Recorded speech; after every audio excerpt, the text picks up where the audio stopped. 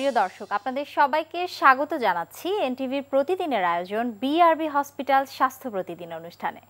আপনাদের সাথে আছি আমি ডাক্তার মোনা তাহসিন। আমাদের আজকের আলোচনার বিষয় জেনারেল ডেন্টিস্ট্রি ও তার আধুনিক চিকিৎসা, এবং এ বিষয়ে কথা বলবার জন্য আমাদের সাথে রয়েছেন বিশেষজ্ঞ একজন চিকিৎসক। তাহলে চলুন প্রথমে পরিচিত হয়ে নেই আমাদের আজকের অতিথির সাথে। ডাক্তার শহীদুর রহমান লিমন 1968 সালের জুন মাসে কিশোরগঞ্জ জেলায় জন্মগ্রহণ করেন। তিনি 1992 সালে ঢাকা ডেন্টাল কলেজ থেকে বিডিএস ডিগ্রি অর্জন করেন। এরপর তিনি চিকিৎসা বিজ্ঞানে উচ্চতর এমএস এফসিপিএস ডিগ্রি লাভ করেন। বর্তমানে তিনি শহীদ সোহরাওয়ার্দী মেডিকেল কলেজের ডেন্টাল বিভাগের বিভাগীয় প্রধান হিসাবে কর্মরত। স্যার, আপনাকে স্বাগত জানাচ্ছি আমাদের আজকের অনুষ্ঠানে। আপনাকেও স্বাগতম এবং সেই সাথে আমাদের শ্রদ্ধেয় দর্শকদেরও স্বাগতম জানাচ্ছি। আচ্ছা, আমরা আসলে যে বিষয়টি নিয়ে আজ কথা বলবো সেটি হচ্ছে জেনারেল ডেন্টিস্ট্রি। তো আসলে জেনারেল ডেন্টিস্ট্রির ভেতরে কোন কোন সাবজেক্টগুলো পড়ে এবং কোন কোন রোগ বা ডিজিজগুলো দাঁতের এর ভেতরে পড়ে? আসলে আমাদের দেশে জেনারেল ডেন্টিস্ট্রিতে যেমন আমাদের মাড়ি রোগ, তারপরে দন্তক্ষয় বা ক্যারিজ, সেই সাথে কিছু কিছু ইমার্জেন্সি যেমন হঠাৎ অ্যাক্সিডেন্ট হয়ে রক্তপাত হয়ে যায়, সেরকম চিকিৎসাগুলি আমাদের ইম্পর্ট্যান্ট আর কি এখানে। আর সেই সাথে আমাদের দৈনন্দিন জীবনে কীরকমভাবে আমাদের প্রতিকার করলে আমাদের ডেন্টাল স্বাস্থ্য অর্থাৎ দন্ত স্বাস্থ্য আমাদের ভালো থাকবে, সেটাও আমাদের এটাতে অ্যাজ এ হোল দাঁতের যাবতীয় সমস্ত কিছুই এর ভেতরে পড়ে।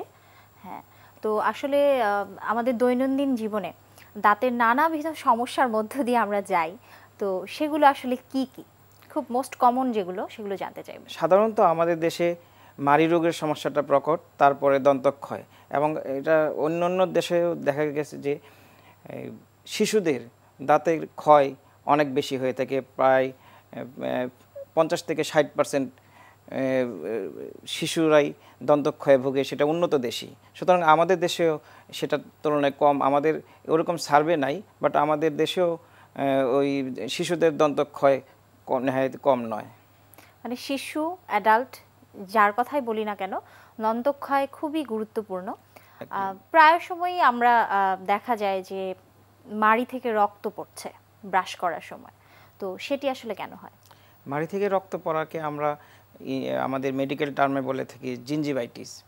সেটা আসলে মূলত কারণটা হয় মাড়ি এবং দাঁতের বন্ধনীর মাঝে এক ধরনের প্লাগ তৈরি হয়। সেই প্লাগটা এখানে ইনফ্লামেশন অর্থাৎ প্রদাহ তৈরি করে এবং জীবাণু থাকে এখানে, যার ফলে ব্লিডিংটা হয়। তো ব্লিডিংটা হয়, তো সেক্ষেত্রে আসলে কি করণীয়? হোম রেমেডির কথা আসলে জানতে চাইবো। প্রথমত যদি এরকম প্লাগের কারণে জিঞ্জিভাইটিস হয়ে থাকে, প্রথম কারণটি হলো যে জিঞ্জিভাইটিসের এই যে প্লাগগুলি আগে রিমুভ করতে হবে।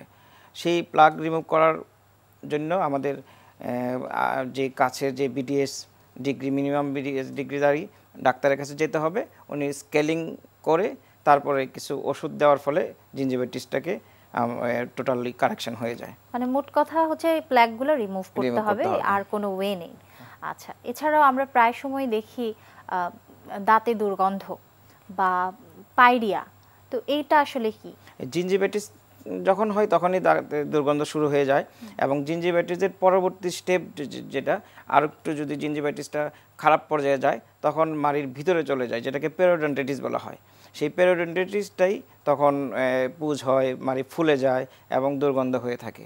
সেটার চিকিৎসা তখন আমাদের সেই আগের স্কেলিংটা তো করতেই হবে, পাশাপাশি রুট প্ল্যানিং নামের আরেকটু ডিপ কিউরেটিস করে তখন এর সাথে আমাদের কিছু মেডিকেশন দিতে হয়।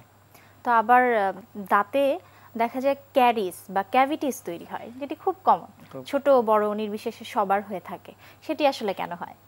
ডেন্টাল ক্যারিজ তো সেম, আমাদের মুখে কিছু জীবাণু থেকেই যায়।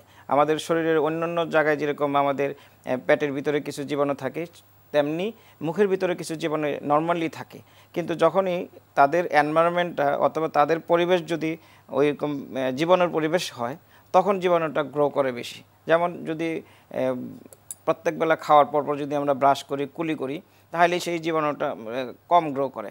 আর যদি আমাদের রাতে বেলা যদি আমরা ব্রাশ না করি, রাতে সাধারণত ওই জীবাণুটা গ্রো করে বেশি, এবং তখন এখানে এক ধরনের অ্যাসিড তৈরি করে, সেই অ্যাসিডটা দন্তক্ষয় তৈরি করে।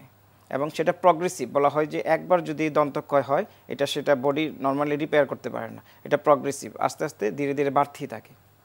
সেক্ষেত্রে আসলে কি করণীয়? করণীয়টা একটাই, সেটা হলো আমাদেরকে যত্ন নিতে হবে, পরিষ্কার করতে হবে, প্রতিবেলা খাওয়ার পরপরই কুলি করতে হবে, 3 বেলা ব্রাশ করাটাই ভালো। আমরা বলে থাকি যদি কেউ একবার ব্রাশ করে সেটা রাতে করতে হবে, যদি 2 বার ব্রাশ করে রাতে এবং সকালে খাওয়ার পরে, নাস্তার পরে, এবং 3 বেলা করলে তো আমরা বলতেই পারি যে 3 বেলা খাওয়ার পর 3 বেলা করা। তো ক্যাভিটি যখন হয়ে যায় তখন নিশ্চয়ই আমরা ডেন্টিস্টের কাছে যাই, তো সেক্ষেত্রে আপনারা কি করে থাকেন? প্রথমেই আমাদের যেই ক্যাভিটিটা হয়ে যায়, আসলে ক্যাভিটিতে কিন্তু আমাদের জীবাণু থেকে যায়, সেই জন্য আগে আমাদের প্রথম কাজ হলো ক্যাভিটিটা পরিষ্কার করা, অর্থাৎ ওই কালো অংশটুকু পরিষ্কার করে দেন এটাকে আমরা ফিলিং করে থাকি। ফিলিং, তো সেটা আসলে টেম্পোরারি বা পার্মানেন্ট এরকম কোনো ব্যাপার আছে কিনা? আসলে টেম্পোরারি ফিলিং বলে এখন আর সেই টার্মটা ইউজ করি না, আমরা বলি এখন টেস্ট ফিলিং। অনেক সময় দেখা যায় গর্তটা একদম নার্ভের কাছে চলে যায়, ডিপ ক্যারিজ যেটাকে বলা হয়, সেই ডিপ ক্যারিজ যদি হয়ে যায় তো ফিলিং দেওয়ার সাথে সাথে ব্যথা হতে পারে, সেটা চিন্তা করে আমরা অনেক সময় টেস্ট ফিলিং দিয়ে থাকি। আর না হয় আমরা একবারে ডাইরেক্ট, যদি ছোট গর্ত হয়ে থাকে, ডিকে বা ক্যারিজ ছোট থাকে, তাহলে আমরা একবারই পার্মানেন্ট ফিলিং দিতে পারি। তো পার্মানেন্ট ফিলিং ওইভাবে দেওয়া যায়। তো অনেক সময় আমরা রুট ক্যানেলের কথা শুনে থাকি, তো এটি আসলে কি? রুট ক্যানেলটা ওই যে গর্তটা যখন আমাদের রুটে চলে যায়, অর্থাৎ নার্ভে চলে যায়, পাল্পে চলে যায়, তখনই আমাদের ব্যথা তীব্র হয়, এবং ওইটার সিকুলি হলো ওই যেহেতু নার্ভে চলে যায়, এটা একদম রুটের অ্যাপেক্সে চলে যায়, যার ফলে এখানে ইনফ্লামেশন হয়ে মাড়ি ফুলে যায় এবং মাড়িতে অনেক পেইন হয়। তখন সেই পেইনটাকে রিলিভ করার জন্যই এবং পাল্পটাকে, যে ইনফেক্টেড পাল্পকে আমরা রিমুভ করে সেই জায়গাটা টোটাল ফিল করি, অর্থাৎ আপ টু রুট অ্যাপেক্স পর্যন্ত ফিলিং করাকেই বলা হয় রুট ক্যানাল ট্রিটমেন্ট। এটি আসলে বয়স ভেদে কোনো পরিবর্তন আছে কিনা, বা কারা করতে পারবেন, কাদের ক্ষেত্রে আপনারা করে থাকেন? আমরা সাধারণত সমস্ত অ্যাডাল্ট পেশেন্টই, অর্থাৎ আমাদের স্থায়ী দাঁতের সবগুলিতে আমাদের যদি এরকম প্রবলেম হয়, পালপাইটিস বলা হয়, অর্থাৎ ক্যারিজটা যদি নার্ভে পর্যন্ত চলে যায় তখনই পালপাইটিস ডেভেলপ করে, তখন সব স্থায়ী দাঁতে করা যায়। এবং শিশুদের ক্ষেত্রে সেই ট্রিটমেন্টের নাম হলো পালপেক্টমি বা পালপোটমি, সেটা একটু ভিন্নতা আছে ফিলিংয়ের মধ্যে, প্রায় একই রকম। তো আসলে জেনারেল ডেন্টিস্ট্রিতে এগুলো ছাড়া আর কি কি রোগ এর ভেতরে পড়ে? জেনারেল ডেন্টিস্ট্রিতে আসলে তাছাড়াও আমাদের এখন দেখা যাচ্ছে যে খুব দন্ত বিন্যাস, অর্থাৎ আঁকাবাঁকা দাঁতের এক ধরনের সমস্যা থাকে, সেই সমস্যাটা আমাদের অর্থোডন্টিক ট্রিটমেন্টের মাধ্যমে করা হয়, এবং সেটা শিশু বয়স থেকেই কিন্তু শুরু করা যায়। স্কুলিং, উন্নত দেশে স্কুলে সেই প্রোগ্রামটা হয়ে থাকে, যদি সেটা খুব আর্লি কারেকশন করা যায়, খুব অল্প সময়ে সেই দন্ত আঁকাবাঁকা দাঁতের চিকিৎসা করা হয়। আমরা দেখি আঁকাবাঁকা দাঁত ঠিক করার জন্য আপনারা এক ধরনের ব্রেস ব্যবহার করেন, তো এই ব্রেসেসের ব্যাপারে আসলে জানতে চাইব। সেই আগে এক সময় শুধু সিম্পল একটা প্লেট পরে তারপরে তার দিয়ে এটাকে প্রেশার দেওয়া হতো, এখন ব্রেসেসের মাধ্যমে একদম টোটাল দাঁতটাকে বডিলি শিফট করা যায়, অর্থাৎ এখন এই ব্রেসেসের মাধ্যমে যদি আঁকাবাঁকা দাঁতের চিকিৎসা করা হয়, সেই ক্ষেত্রে চিকিৎসার মান এবং চিকিৎসার স্থায়িত্ব অনেক ভালো। অনেক ভালো। তো সেটি কি আবার রিকার করতে পারে? তার আঁকাবাঁকা দাঁত কি আবার আগের মতো হতে পারে কি? এটা সাধারণত খুব কিছু পার্সেন্টেজ তো রিকার করেই, কারণটা হলো যে এর সাথে রিলেটেড আছে তার মায়োফেশিয়াল মাসল, অর্থাৎ ঠোঁটের প্রেশার, ঠোঁট এবং মাসলের যেই প্রেশার, সেইগুলির এনভায়রনমেন্ট টোটাল যদি ফেভারে থাকে তাহলে সাধারণত রিল্যাপস হয় না, অথবা রিল্যাপসকে প্রিভেন্ট করার জন্য স্থায়ী ধরনের এক ধরনের ফিক্সড প্লেট অথবা ফিক্সড রিটেনার দেওয়া হয়। আচ্ছা, তো এগুলো আসলে কত দিন সময় লাগতে পারে বা ডিউরেশন কিরকম, এটা কিভাবে আপনারা সিলেক্ট করেন? চিকিৎসাটা আসলে প্রকারভেদে টাইম কম বেশি হয়, সাধারণত আমরা এভারেজে বলতে পারি 1 থেকে 1.5 বছর বা 2 বছর লাগতে পারে। এর বেশিও লাগতে পারে বা কমও লাগতে পারে, এটা আসলে ডিপেন্ড করে কি ধরনের সিচুয়েশনে আছেন, বয়স কত, কেস কিরকম।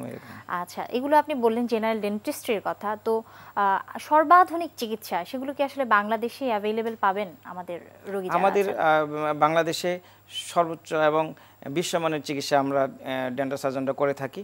আমরা এটা গর্বের সাথে বলতে পারি যে আমরা আমাদের ডেন্টাল প্রবলেমের কারণে কোনো রোগীকে দেশের বাইরে যেতে হয় না।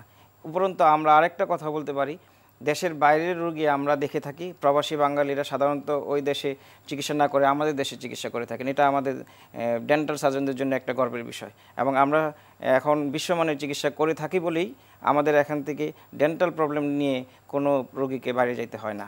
আচ্ছা, আমরা ডেন্টাল ইমপ্লান্ট সহ বিশ্বের আধুনিক যত চিকিৎসা আছে আমরা সমস্তই বাংলাদেশে করতে পারি। আচ্ছা, আমরা অনেক সময় দেখি অ্যাস্থেটিক পারপাস, আপনি যেটি কথা বললেন, দাঁতের সৌন্দর্য অনেক বড় একটি অংশ।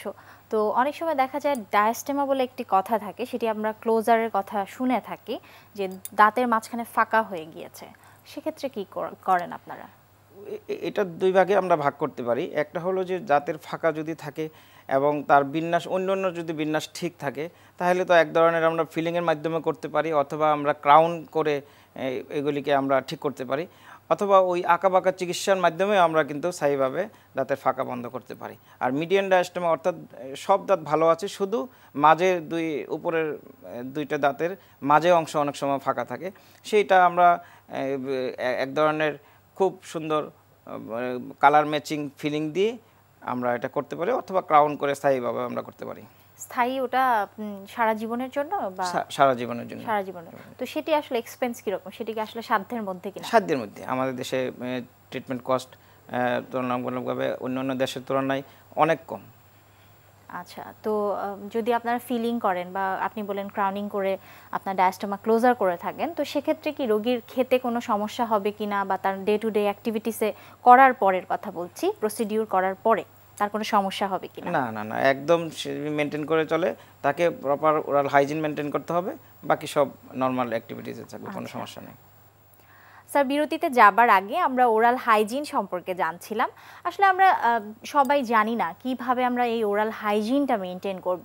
ব্রাশিং, তারপর কুলি করা বা ফ্লস ব্যবহার করা, সবই আমি আপনার কাছ থেকে ডিটেইলে জানতে চাই। আমরা তো প্রথমেই বলে নিয়েছিলাম যে ব্রাশিংটাই ইম্পর্টেন্ট এখানে।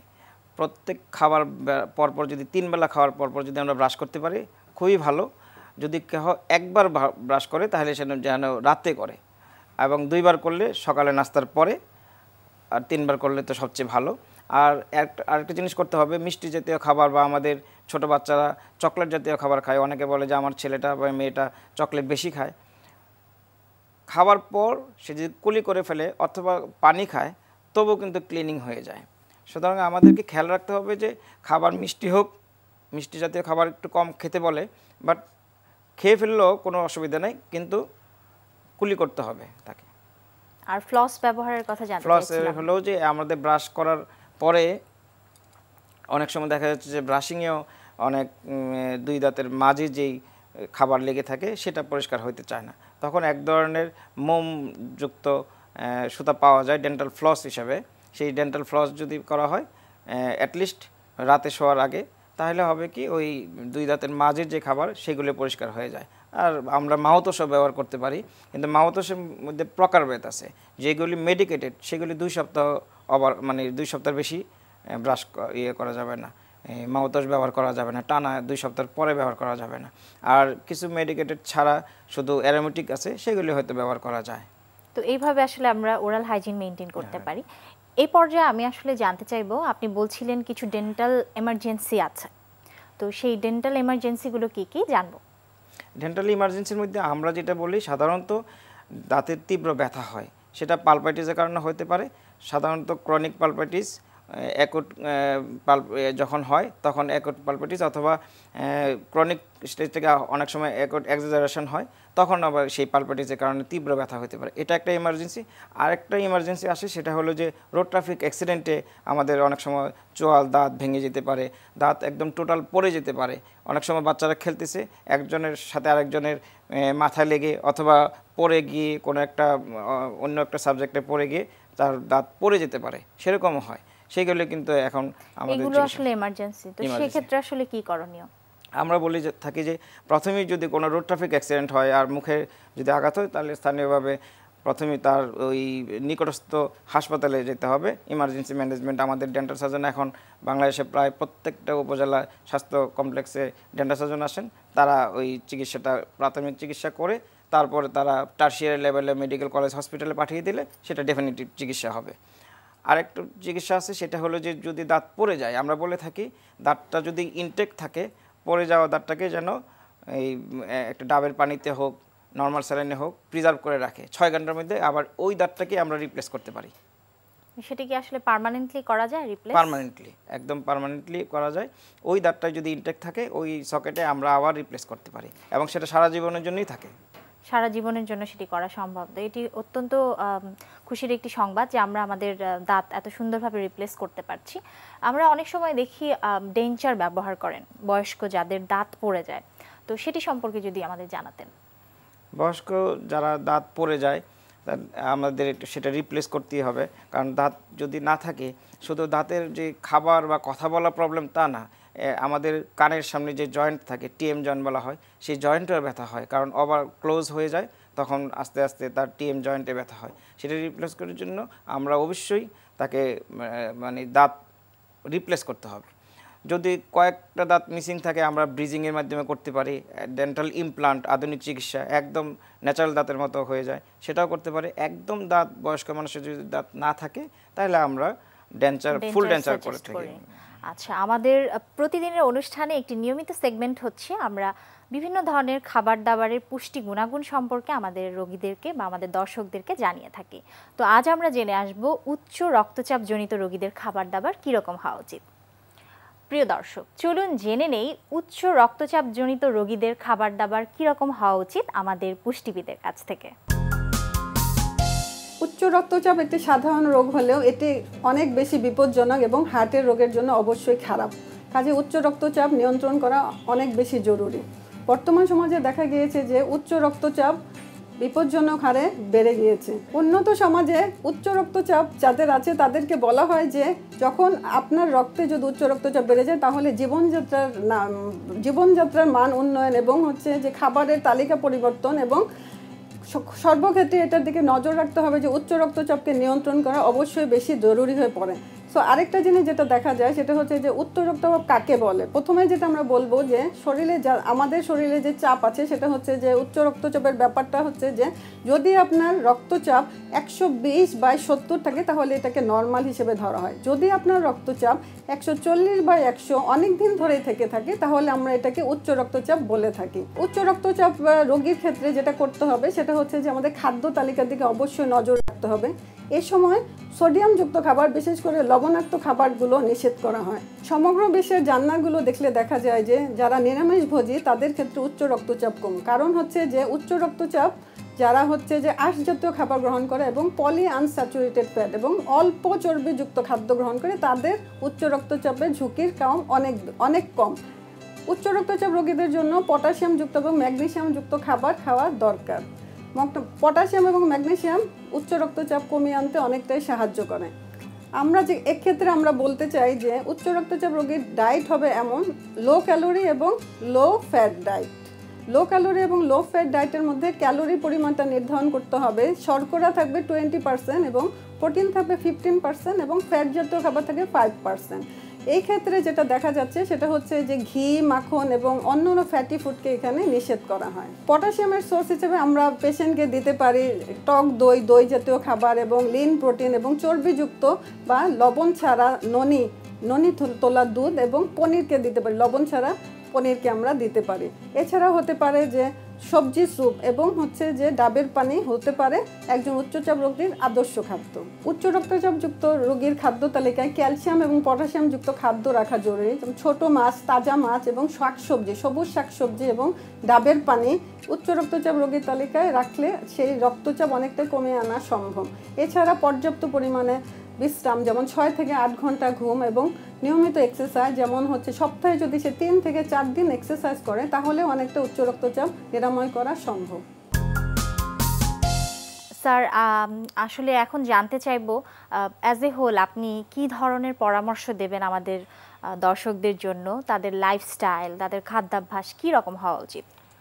আসলে দর্শকদের উদ্দেশ্যে আমি এটাই বলতে চাই যে আমাদের খাবারের, এখন তো বলা হচ্ছে মিষ্টি জাতীয় খাবার কম খাওয়ার জন্য, কারণ আমরা এখন এই ডায়াবেটিসের আমাদের দেশেও প্রকোপ অনেক বেড়ে গেছে, যার ফলে আমাদের খাবারের মিষ্টি জাতীয় খাবারটা আমাদের ডেন্টাল ক্যারিজও করে থাকে। সেই ক্ষেত্রে মিষ্টি জাতীয় খাবারটা একটু কম খেয়ে আঁশযুক্ত খাবার খাওয়া আমাদের উচিত।